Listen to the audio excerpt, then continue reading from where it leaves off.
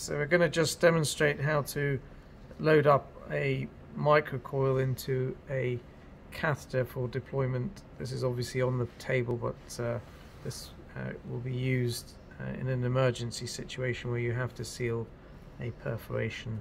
So the microcoil is encased in this needle, so it comes in this particular needle. This is a Hillel 2mm microcoil. You need a dedicated catheter. It has to be able to take the microcoil. This is the ProGreet catheter, which is made by Terumo, and the coil is then pushed along the catheter using a dedicated 0.018 wire. So the first thing to do is to load up the coil onto the hub of the microcatheter, and then use the pusher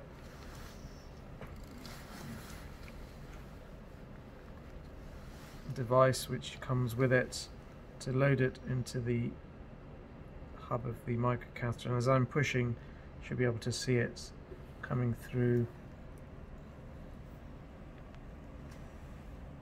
It's very difficult to see, but once you push this all the way through, it's loaded up essentially into the microcatheter. Then what you do is you remove the hub and take the dedicated 0.018 wire,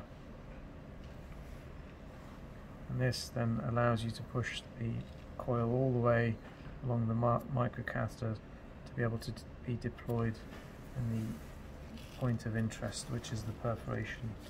So we should be able to show you the microcatheter coming out. So if you carry on pushing the 0.018, if you focus in on here, you'll be able to just see that coming out. So if you advance that 0.018,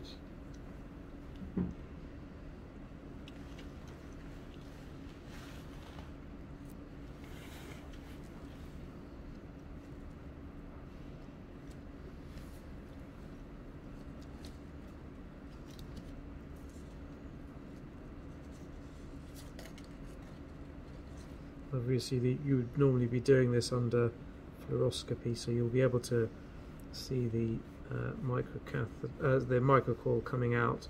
So just go slowly now. Yep, keep going.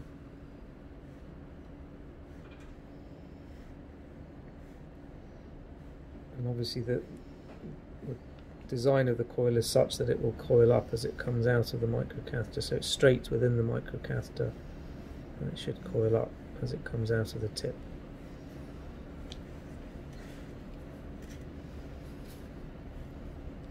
There you go.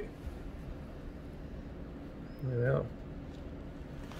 And the coil itself has filaments on it, which are obviously thrombogenic, and the purpose is that it will just thrombose and occlude the perforated site.